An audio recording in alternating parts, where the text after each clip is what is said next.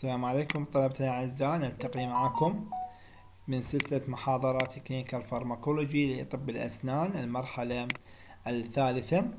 طلاب اليوم محاضرتنا بعنوان Sympathetic Drugs. تكلمنا طلاب المحاضرات السابقة عن الأدوية التي تعمل على الباراسيمباثيك نيرفس سيستم وقسمناها إلى قسمين. قسم من هذه الأدوية تعمل أجونست وقسم منها تعمل أنتاجونست. وأيضا تكلمنا بأن هذه الأدوية بعض المرات تعمل على الأستالكولين، يمكن أن تكون direct agonist أو تكون indirect agonist عن طريق inhibitors of the enzymes that are responsible for the degradation of acetylcholine. So we continues about the parts of the autonomic nervous system and discuss the main drugs that affecting on the autonomic nervous system. So sympathetic or sympathomimetic drugs can be divided into two parts. The first is direct acting and indirect acting. So what is meaning of the indirect acting drugs or sympathomimetic drugs? It means that drugs can bind to the receptor directly and exerts its effect. So what types of receptor of the sympathomimetic? It is include alpha and beta, and also in addition to these two receptors there is D receptors.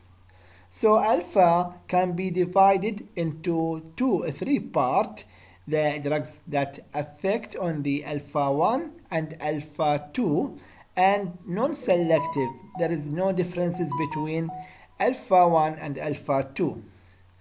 In addition, there is another group of drugs that called beta agonist, which means that drugs affecting on beta 1 and our drugs affecting on the beta 2 are none of the selective between beta 1 and beta 2, which is called non-selective beta agonist. And the second group of the sympathomimetic drugs, it is called indirect acting drugs, which meaning our can be divided into two parts. The first is control the release of epinephrine, our noradrenaline, into synapses between presynaptic and postsynaptic, which is called indirect acting. It is control the reuptake of the norepinephrine's to the presynaptic neurons, which is called reuptake inhibitors. So this is subdivided of the sympathomimetic agonist. So what is the mode of action of the sympathomimetic drugs? There is three types. The first is directly activate their adrenoceptors, and the second is indirectly to increase the concentration of the catecholamine transmitters like epinephrine, norepinephrine, and dopamine in the synapses, which is called reuptake inhibitors. For example of the main drugs that affecting on these mechanisms, it's include amphetamine and tyramine. Another forms of the indirect acting, it is seen with cocaine and tricyclic antidepressant drugs. These drugs inhibit reuptake of catecholamine by the norepinephrine transporter and the dopamine transporter in the nerve terminals, and thus increases the synaptic concentrations of the release neurotransmitters like epinephrine, norepinephrine, dopamine. This is the main mechanism for indirectly acting sympathomimetic drugs.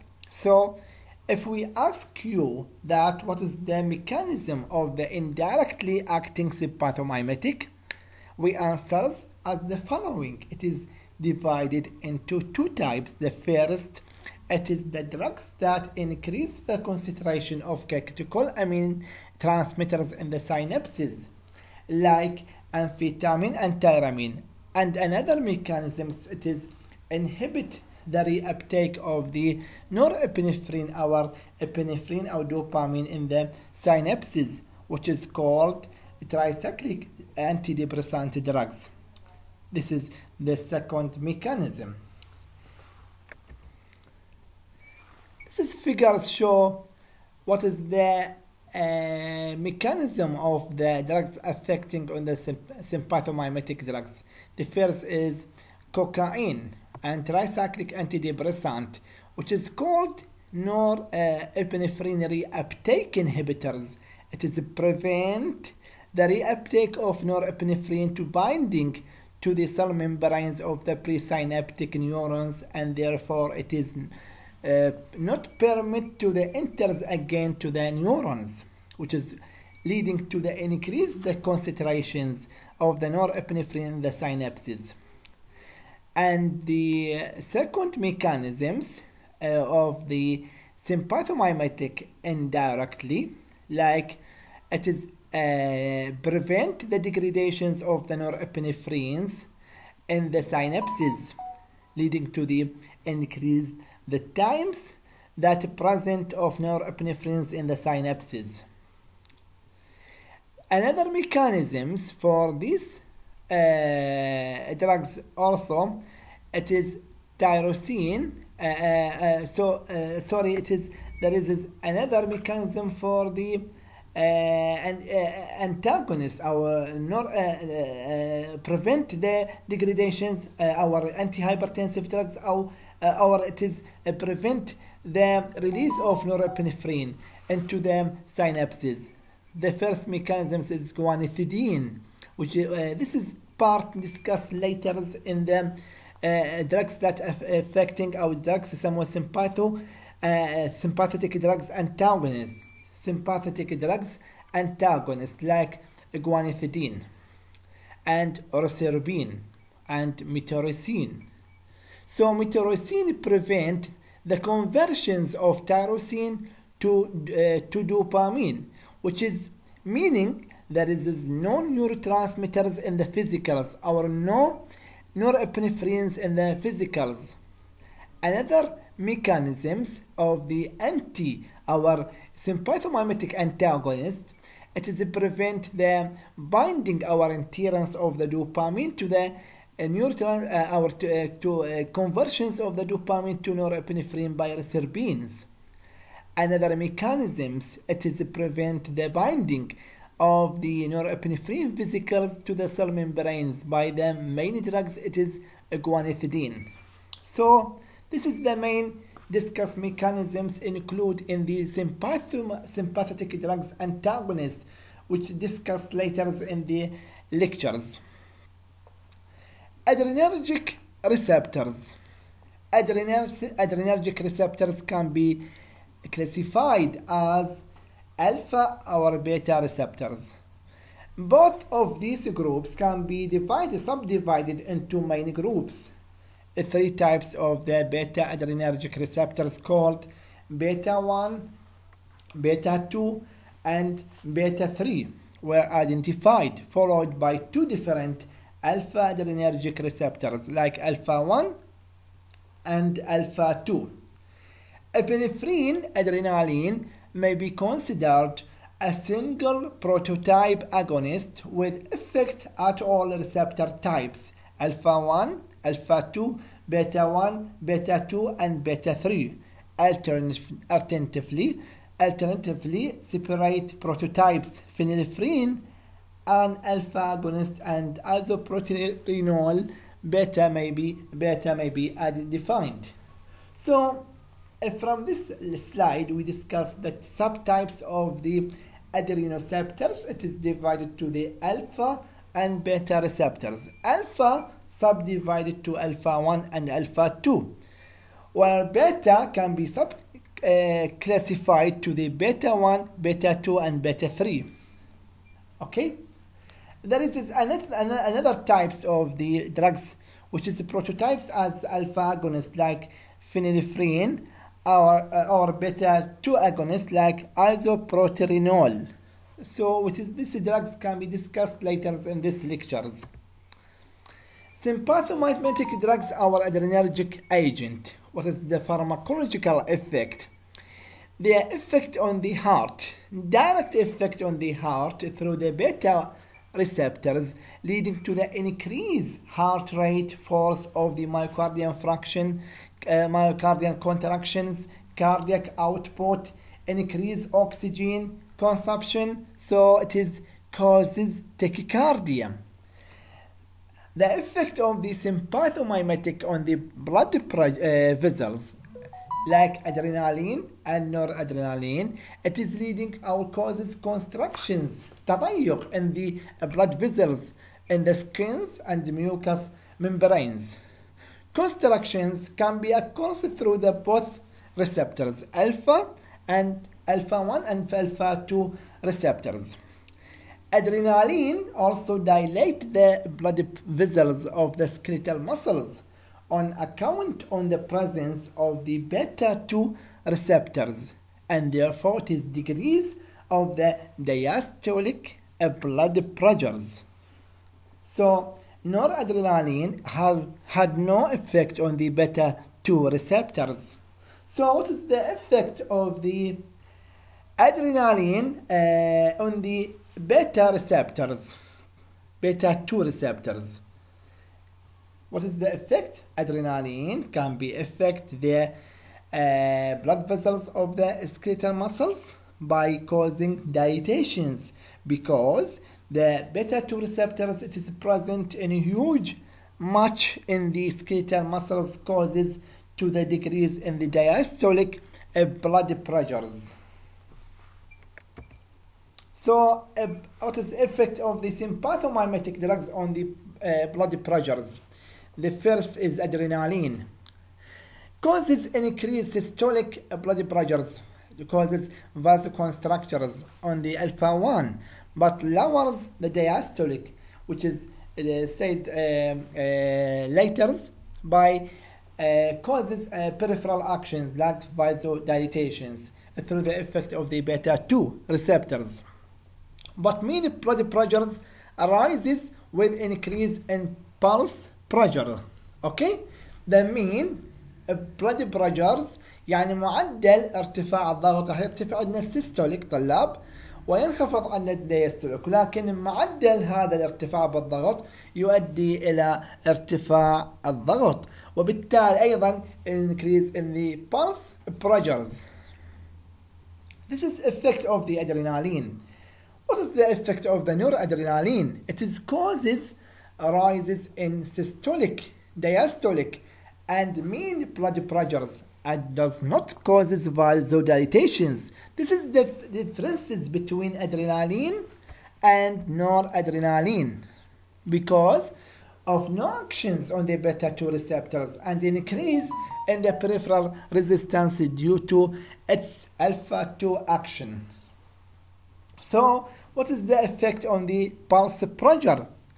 Recent studies suggest that a 10 mmHg increases in the pulse pressures increase the risk of the major cardiovascular complications and mortality by nearly 20%.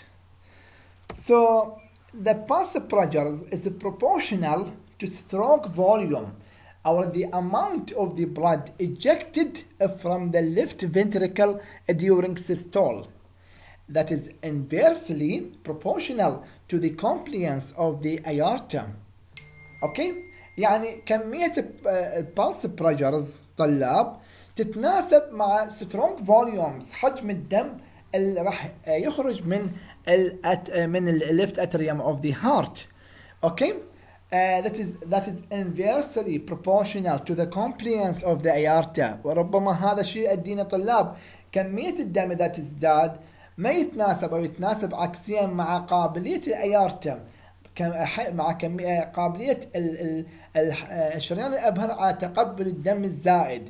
When aorta has the highest compliance in the arterial system due to in part to the relatively greater proportion of the elastin fibers reducing the pulse pressures. وبالتالي إذا كان عندنا الأيارتا عندها highest compliance in the arterial system فبالتالي احتمال يؤدينا إلى امتصاص هذا الضغط العالي الموجه من الليفت اتريوم، وبالتالي greater proportions of the elastin fibers يصير بها شنو؟ تتمدد في سبيل تقلل لنا من حجم البلس pressures. If the aorta becomes rigid in conditions like atherosclerosis, pulse pressures would be very high. إذا كان أكو مثلا اثيروسكليروسيس، يعني اكو تصلب الشرايين او تصلب اكو دهون مترسبه على الشريان الابهر، فبالتالي قابليه الالاستين فايبرز تصير ريجد صلبه، بالتالي pulse pressures would be very high، حيكون الضغط داخل الايارتا كلش عالي. While some drugs for hypertension have the side effect of increasing resting blood pulse pressures irreversibly, other antihypertensive drugs such as ACE inhibitor, captopril, enalapril, lisinopril have been shown to lower pulse pressures. Okay.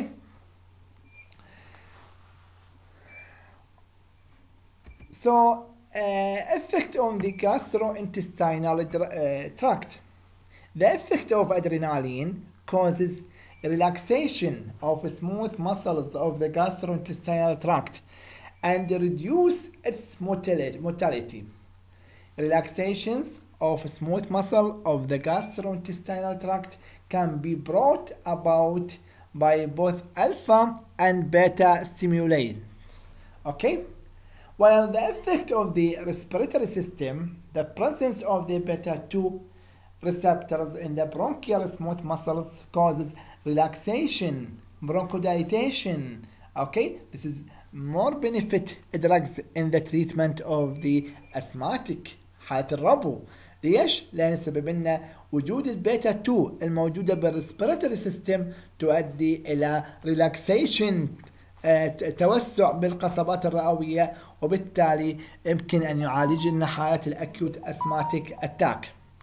Among catecholamines, adrenaline and isoprenaline are potent bronchodilators due to its effect on the beta 2 action, but not adrenaline. Why? This is the questions for you and answer by classroom. What is the effect on the eye? Mydriasis occurs due to contraction of the radial muscles of iris through alpha receptors. So epinephrine eye drops, it is causes mydriasis. What's the effect on the types of the receptors? It is effect on the alpha receptors. Conjunctival ischemia, white conjunctival sac due to constrictions of the conjunctival blood vessels. So this is the main effect on the eye. Other smooth muscles effect like in the urinary bladders. Nitroser's muscles is relaxed by presence of the beta receptors, and trigon sphincters is constricted by the presence of the alpha receptors. And both the actions tend to inhibit micturations. The effect of the adrenaline inhibits insulin release by its alpha receptors action, whereas it stimulates glycogenolysis by its beta receptor stimulant. It is leading to the increase of blood glucose. Okay, and therefore adrenaline causes hyperglycemia. Another effects, adrenaline causes lacrimation and salivary gland are stimulated. Okay, what is the effect of the adrenaline on the MAPS? This is the main questions for yours in the lectures. So MAPS, viral infections with initial signs and symptoms often include fever, muscle pain, headache, and feeling tired. This is then usually followed by painful swellings of the one or both parotid salivary gland. Symptoms typically occurs 16 to 80 days after exposure and resolve after 7 to 10 days. So symptoms in adults are often more severe than in the children's. So what is the treatment of these patients? There is no available cure for the MUPS, and treatment is supportive. So symptoms may be relieved by the application of intermittent ice or heat to the affected area, and by acetaminophen as analgesics or ibuprofens for pain relief. Warm, salt waters gargles, soft food, and extra fluid may be also help relief of the symptoms. The MUPS this is the viral infections النكاف اللي يحدث بالادلت والchildren's. طبيعي التريتمنت هو supportive because it is due to its effect as the as viral infections. So the my questions about what the effect of the adrenaline on the MUPS viral infections. What is the effect of the catecholamine or adrenaline on the CNS? Catecholamines do not produce any marked effect on the CNS because they do not cross blood-brain barrier. However, adrenaline may be produce restlessness, apprehensions, and anxiety, excitement, and tremors on the intravenous or intracarotid injection. What is the pharmacokinetics? Catecholamines are absorbed from the intestine but are rapidly degraded in gut and livers by the main enzymes as monoamine oxidase or COMT. Thus, they are inactive on oral administration. It is mainly administered only by parenteral, so it is not available as formulations for oral because it is rapidly degraded by the main enzyme like monoamine oxidase or COMT. What is the adverse effect of the catecholamine, our adrenaline, our sympathomimetic drugs? It is include restlessness, anxiety, tremor, headache. Both adrenaline and its noradrenaline causes sudden increase in blood pressures, precipitating subarachnoid hemorrhage and occasionally hemiplegia and ventricular arrhythmia.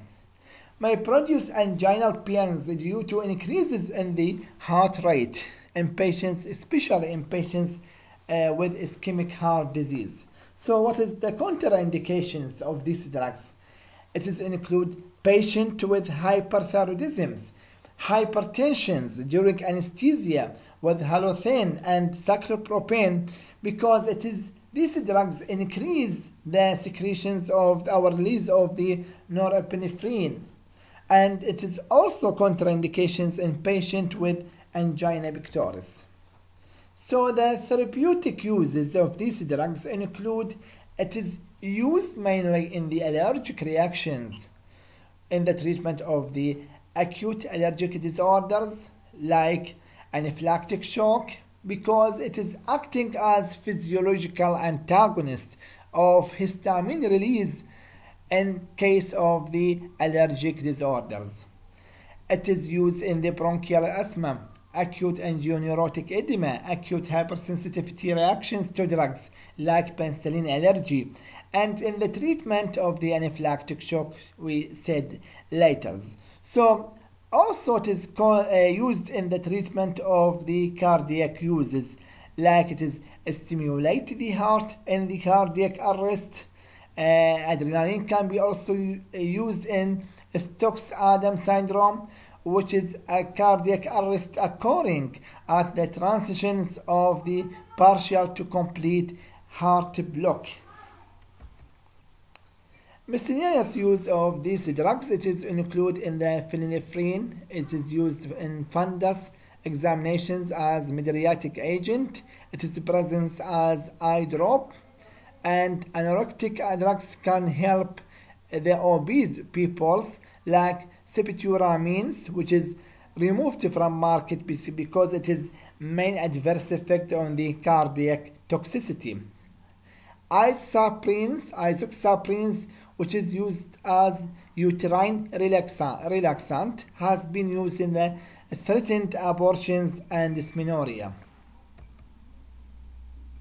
The main drugs that use in clinical use, it is dopamine, which is more preferred in acute renal failures in renal doses. It is an immediate metabolic precursors of the noradrenaline. It is activate D1 receptors in several vascular beds, which causes vasodilatations.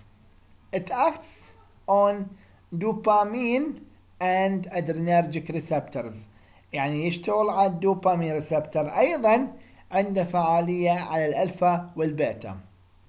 What is the pharmacological action of dopamine? It is effect on the blood vessels عن طريق تأثير على D1 receptors, causes vasodilatation of the renal, splenic, coronary and cerebral arteries. In the heart, it is increase the heart rate and cardiac output. In the CNS, it is are used in the Parkinson disease. Dopamine agonists can be used like L-dopa are used in the Parkinson disease, while dopamine antagonists, chlorpromazine, are used in the schizophrenia. So agonists used in the Parkinson, the الرعاش, and antagonists can be used as in the treatment of the schizophrenia, like chlorpromazine, largactil. The second drug is dobutamine, which is preferred in cardiac uses. It is derivative of dopamine and has relatively beta-1 selective action. It increases the force of the myocardial contraction and cardiac output without significant change in the heart rate, blood pressures, and peripheral resistance. So it is preferred in case of the heart failures. So more preferred drugs of this, it is used in the treatment of the it is not affected on the heart rate and blood pressures and peripheral resistance. It is different from dopamine, which is the main effect on the heart rate and blood pressures and peripheral resistance. The other drugs is ephedrine. It is act indirectly and directly on the alpha and beta receptors. It increases blood pressures both by peripheral vasoconstrictions and by increasing the cardiac output. The main effective in the treatment of the moderate to severe asthma or chronic asthma, in the treatment of the nasal decongestant, which is present as tablet or syrup, as Midriatic without cycloplegia, and useful in preventing ventricular asystole in Stokes-Adams syndromes.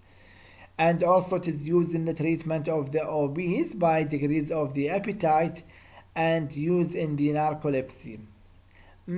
These drugs, our preparations, our formula can be withdrawal by FDA in the 20.4 because it is main adverse effect on the heart and causes toxicity on the heart. Okay.